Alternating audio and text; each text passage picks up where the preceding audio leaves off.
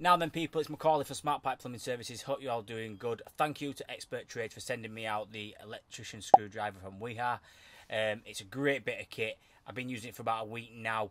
It's very handy for plumbers, not just electricians, and gas engineers. I suppose any trade it could work well with, as it is just a hammer. But there's a few features on there that are different to just a general hammer. It's got more of a flatter head, which allows you to get into tighter spaces with a claw hammer to get clips out that are tighter to the wall, where usually you'd be going at more of an angle. This allows you to go a bit more of a 90-degree angle.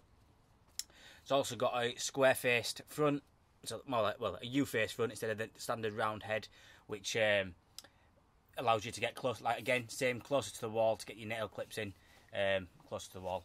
Another feature it has is this hard base at the bottom for tapping plugs in.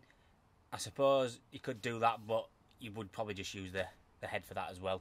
But I suppose if you're doing it on a softer, maybe plasterboard or anything like that, you could use the plastic end at the bottom.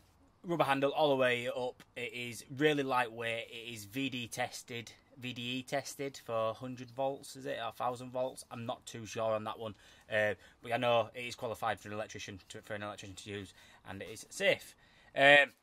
So yeah, really good bit of kit, really like it. It is definitely going in my toolbox. I've swapped my old hammer out, which were a big lump, compared to this.